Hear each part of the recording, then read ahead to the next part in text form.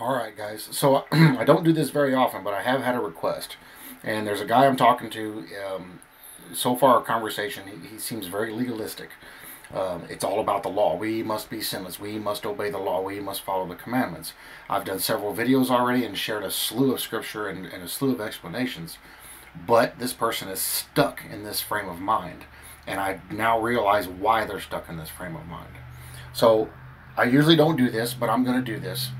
And this is the one and only time I'm going to do this on this conversation, because if Curry, if you'd go back and look at my older videos, I cover this in massive detail with hundreds of scriptures that show and prove this point. Now, you've given me scripture you want me to look up. I'm going to look them up, but I'm going to show you where your error is, because it's blatantly obvious where your misunderstanding is and why you're at that misunderstanding. First of all, when you listen to someone else and they say, here, use these scriptures, and these scriptures prove your point, and when anybody ever argues with you, you show them these scriptures, and that's going to shut them down. This is an improper understanding and an improper way to read the Bible. This is not rightly dividing.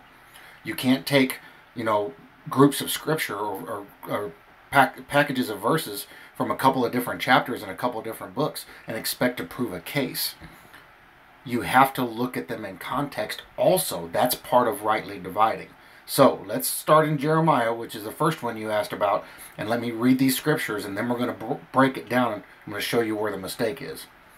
So Jeremiah 31:31 to 34, it says, "Behold, the days are coming, says the Lord, when I will make a new covenant with the house of Israel and with the house of Judah, not according to the covenant that I made with their fathers in the day that I took them by the hand to lead them out of the land of Egypt. My covenant which they broke, though I was a husband to them, says the Lord. But this is the covenant that I will make with the house of Israel after those days, says the Lord. I will put my law in their minds and write it on their hearts, and I will be their God, and they shall be my people. No more shall every man teach his neighbor, and every man his brother, saying, Know the Lord, for they all shall know me, from the least of them to the greatest of them, says the Lord. For I will forgive their iniquity and their sin, I will remember no more." So, just with those four scriptures, I already know what you're trying to prove. See, it's the law, it's the law, it's the law. No, it's not the law. You missed a few key points. Behold, the days are coming. Now, true, Jeremiah is an Old Testament book, but here in a minute, I'm going to show you where he's talking about something completely different than what you're thinking. We'll make a new covenant with the house of Judah, not according to the covenant that I made with their fathers in the day that I took them by the hand out of the land of Egypt. Now, if you just read that, that says, well, there was a covenant when they came out of Egypt, but the new covenant is going to be with Christ. Exactly. But it's not the new covenant you're thinking of. It actually, the covenant that this is talking about is actually past that. It's not with Christ. It's past it. Let's keep reading and you'll see. Egypt, but this is the covenant that I will make with the house of Israel after those days. After what days? You got to figure out what the details are. What days is he talking about? It's after these final days that we have here. It's after the tribulation. It's during the new millennial reign. Put the law, my law, in their minds and write it on their hearts. We have the law written in our mind and on our hearts as Christians. That still doesn't save us by following it. You have to deny a couple of hundred scriptures in order to prove that. I will be their God. Now listen here. No more shall every man teach his neighbor and every man his brother, saying, Know the Lord, for they all shall know me. That is not existing right now. So you can't say that the new covenant is now. This is what will happen in the millennial reign, because Christ will exist on the earth then, and everybody walking the earth will know him. This is talking about during the millennial reign. This is when that new covenant with Israel is going to be made. So you have to read these things in context. Now, let's go up, because you can't just take those four. You have to go up and read further. This is the mistake so many people make. Well, I'm going to take these couple of scriptures, and that sure sounds good to me, and I'm going to go browbeat a bunch of Christians with it. Let's read it in context. Let's go up a little further here. Usually 4 scriptures, 5 scriptures is enough.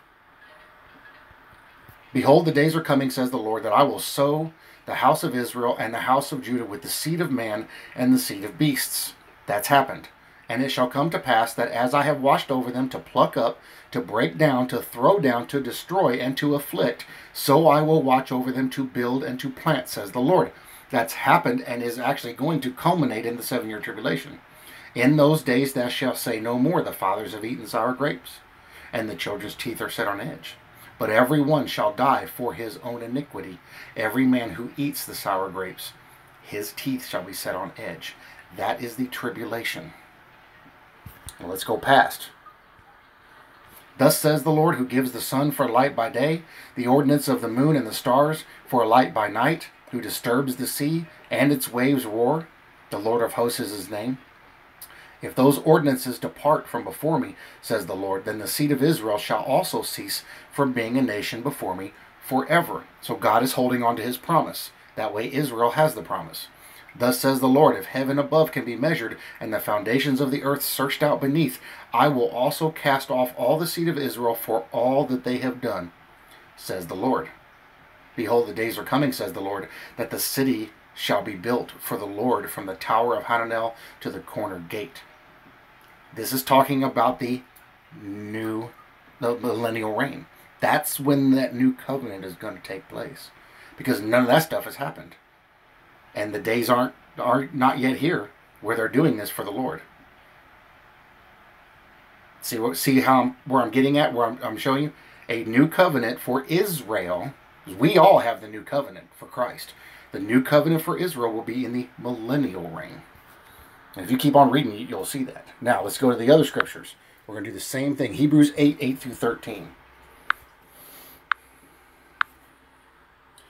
All right, so Hebrews 8 through 13, because finding fault with them, he says, behold, the days are coming, says the Lord, when I will make a new covenant with the house of Israel and with the house of Judah. Not according to the covenant that I made with their fathers in the day when I took them by the hand to lead them out of the land of Egypt, because they did not continue in my covenant, and I disregarded them, says the Lord. So this is likened to Jeremiah. But when you read this and go, see, look, they said it in Jeremiah, now they're saying it in the New Testament. You got blinders on like a horse in a city. You got blinders on both sides of your eyes. Your focal point is, where can I find scriptures that seem like they prove me right, which these do not prove you right? Let's keep reading. For this is the covenant that I will make with the house of Israel after those days, says the Lord. I will put my laws in their mind and write them on their hearts, and I will be their God, and they shall be my people.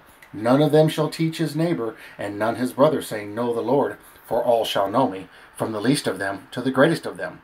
For I will be merciful to their unrighteousness, and their sins and their lawless deeds I will remember no more. In that, he says, a new covenant he has made, the first obsolete. Now what is becoming obsolete and growing old is ready to vanish away. What's growing obsolete and growing old? The law. That's why Jesus came and made that new covenant. This is the age of grace. That covenant is for that. There is yet another one for Israel, because he doesn't list he doesn't list Gentiles. He lists the house of Judah and the other one. That's it. That's only Israel. This is a new covenant God will make with them.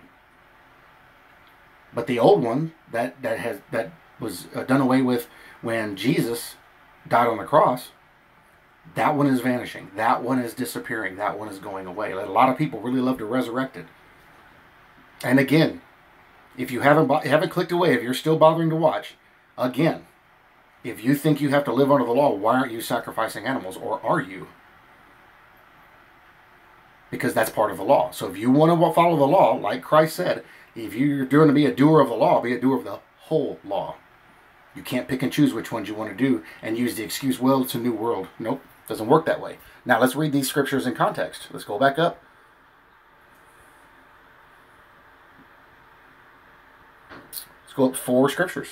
For if he were on earth, he would not be a priest, since there are priests who offer the gifts according to the law, who serve the copy and shadow of the heavenly things, as Moses was divinely instructed when he was about to make the tabernacle. For he said, see that you make all things according to the pattern shown you on the mountain. But now he has obtained a more excellent ministry, inasmuch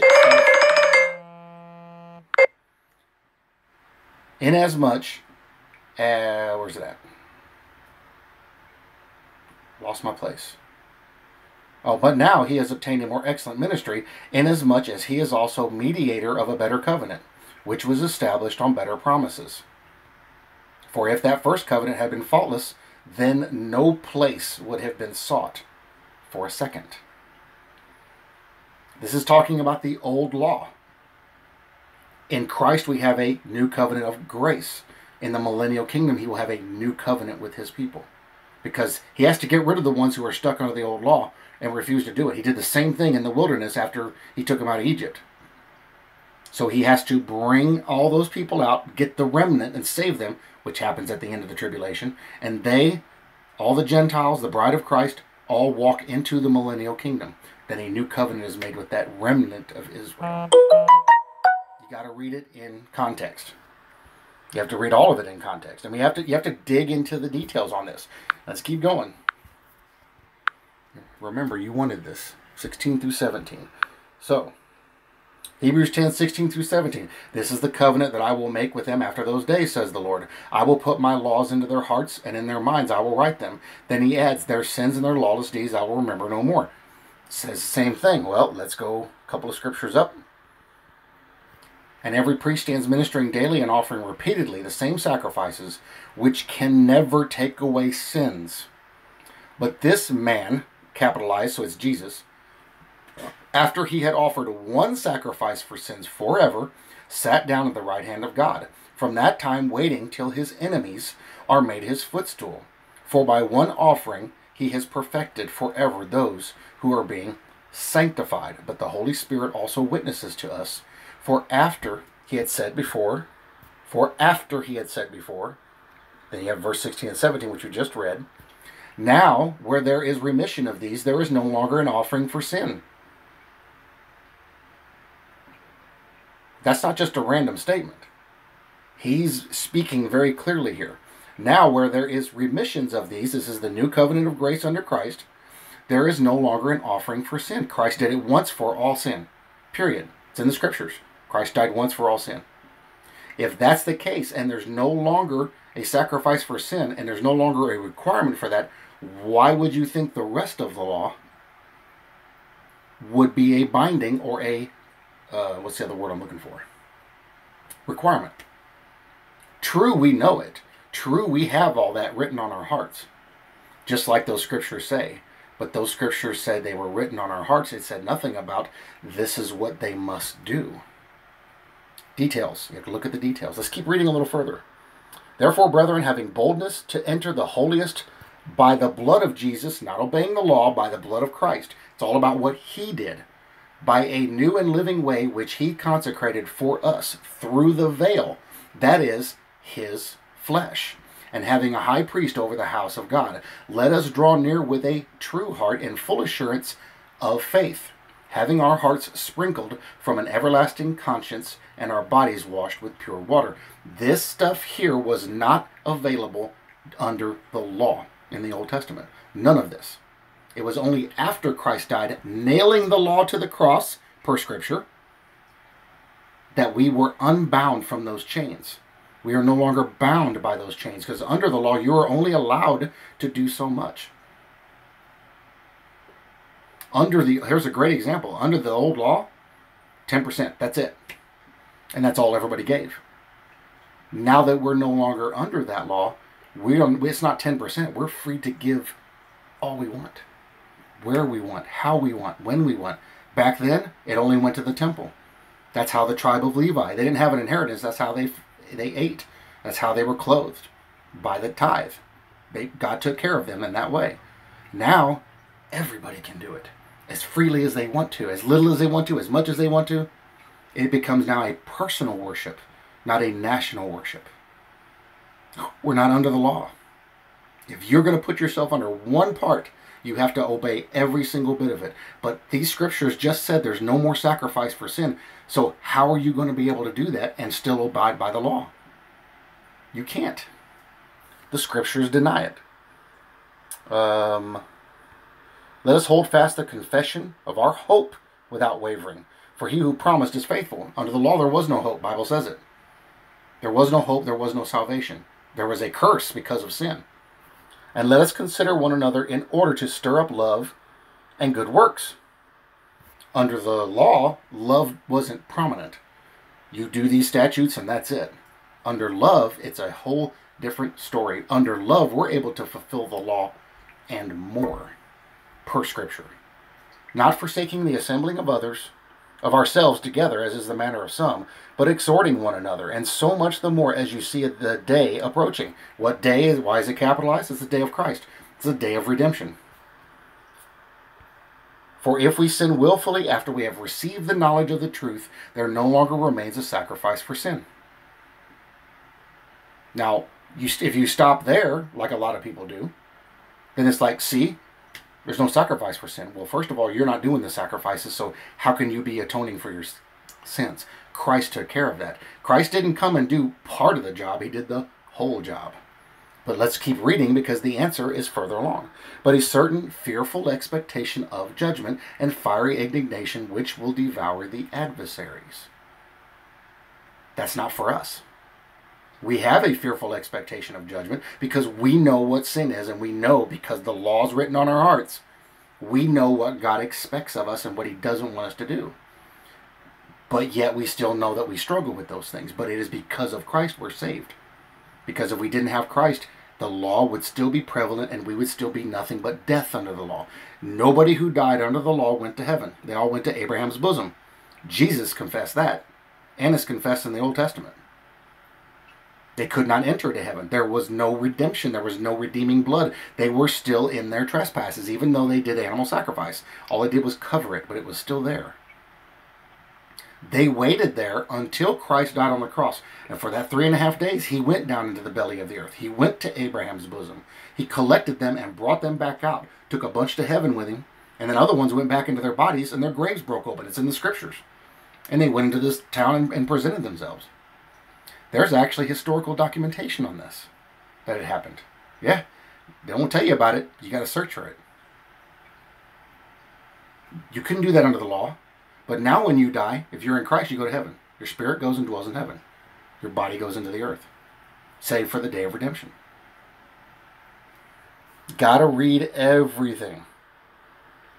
So anyone who has rejected Moses' law dies without mercy on the testimony of 2 or 3 witnesses. And that was back then. Of how much worse punishment do you suppose will he be thought worthy who has trampled the Son of God underfoot, counted the blood of the covenant by which he was sanctified a common thing, and insulted the Spirit of grace? Well, how do we do that? By trying to live under the law and saying Christ's blood is not good enough. See, this is what happens when you read further. You don't just take the scripture somebody tells you to use against other Christians, which you shouldn't be doing anyway, because the Bible says we shouldn't be doing that to each other. But when you do that, oh, let me take those scriptures and I'm going to go use them against somebody. When you do that, you condemn yourself. When you read 4 verses up and 4 verses down around those scriptures they told you to read and use, you learn the truth. And we're going to keep reading to the end, because I want you to get this. If you can't get this, then there's nothing I can do for you. Because it's not me you're having the problem with, it's the Word of God. Of how much worse... So anyone who has rejected Moses' law dies without mercy on the testimony of 2 or 3 witnesses. That was under the law. Now, of how much worse punishment do you suppose will he be thought worthy who has trampled the Son of God underfoot, who is our salvation, counted the blood of the covenant by which he was sanctified a common thing, which is what we're covered by and what God sees when He looks at us, not our sin nature, and insulted the Spirit of grace, which is the Holy Spirit. So if you're trying to live under the law, you are doing those very things. Because now you're telling God, what Jesus did wasn't good enough. I need to do more to save myself. You can't save yourself. If you could save yourself, Christ didn't need to die on the cross.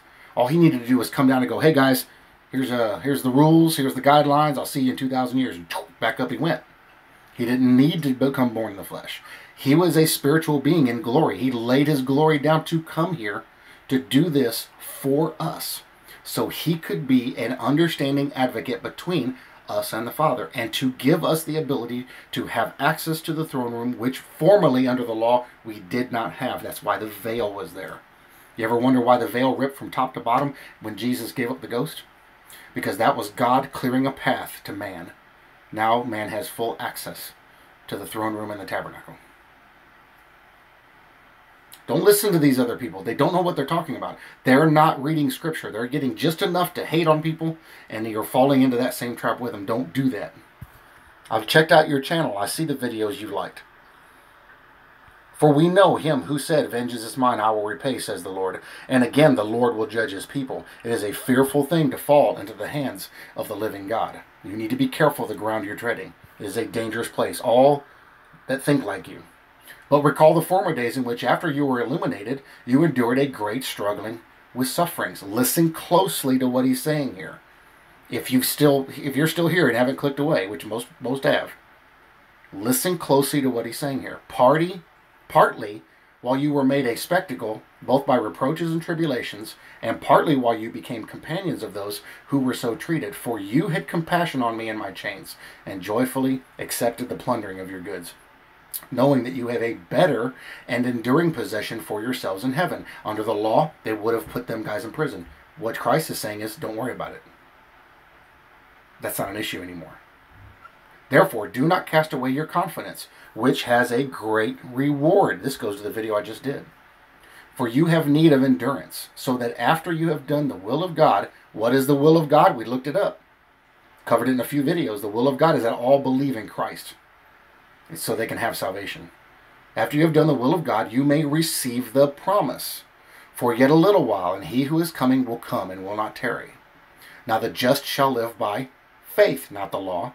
But if anyone draws back, my soul has no pleasure in him. But we are not of those who draw back to perdition, but of those who believe to the saving of the soul. It is all about faith and believing. Ephesians 2:8-9. For it is by grace you have been saved through faith. And this is not of your own doing. It is the gift of God, not of works, lest any man should boast. It is not about the law anymore. You cannot fulfill the law. No one can fulfill the law. The apostles even admit they could not fulfill the law. If they were chosen specifically, and they admitted that they were full of sin and could not obey the law. And Paul even rebuked Peter for going back to the law, and many of the other Pharisees that had been converted were going back to the law, and they were all rebuked. What does that tell you? It's not about the law anymore. Now, as a Christian, our lives, when we walk more in the Spirit, our lives naturally progress to that level of understanding and that level of living. Those things are good for the flesh because you're abstaining from things that you don't need. But God is far less concerned with what you do in this flesh than what's going on with your spirit. This is what's important. Because this is in here is what's going to go to heaven. This flesh is going to turn back into dust. He's not concerned with dust. What you're doing in this flesh is far less concerning as to what's going on with your spirit. And if your spirit and your heart are not right, if you're not in the full trust and assurance and full belief and faith in Christ, there is a big problem that you're going to deal with. And I'm doing this video because I'm a watchman and I'm sounding the alarm, and I want you to hear this. If you can't see it after this, there's nothing else I can do for you. Because the Word of God explains this very clear. And the very scriptures you tried to use to prove your point and prove me wrong actually got flipped back on you and proved you wrong. The new covenant that's coming for Israel is in the millennial reign. We have the covenant of Christ right now, which is the new covenant for all people. Got to go read the details. You can't just take a couple scriptures and say, I'm right. You have to read everything about the subject. So please dig deeper into this. Don't follow other people's videos. Don't believe me. I gave you the examples. I showed you how to look this stuff up. Somebody gives you 1, 2, or 3 verses. Go read the whole chapter that pertains to that verse. Then you'll get a full understanding of what's being talked about. Because just taking a few out of context can be twisted and wrung out any way you want. But when you read them in context, whole different understanding. So that's my challenge to you, Curry. Go read more. Don't just trust when somebody gives you 2 or 3 scriptures. Read the whole chapter.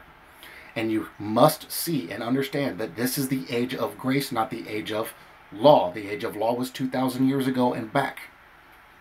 The promise of salvation through a Savior was given to Abraham almost 500 years before the law even showed up. That was the first promise. We're living under that right now. So you got to look at the details. You got to dig out the details. Now, if you still disagree, that's fine. You can disagree. But the Bible is clear on this. Not the scriptures you're showing, because I just flipped them around by reading them in context and showed you what it really means. It's about faith. It's all about faith. And for 2,000 years, it's always been about faith. And if you're trying to do it yourself under the law and the commandments, thinking you're sinless, you have a very, very rude awakening coming. And I feel bad for your situation. So I love all you guys. If y'all stuck with it, Curry, if you stuck with it the whole time, I hope you get something out of this. But this is the end of the conversation, because I can give you scripture till I'm blue in the face, but if you refuse to see it, there's nothing I can do for you. And it's not me you're upset with, and not me you're arguing with. It's God. Love you guys. Bless y'all in Jesus' name, and I'll see you in the next one.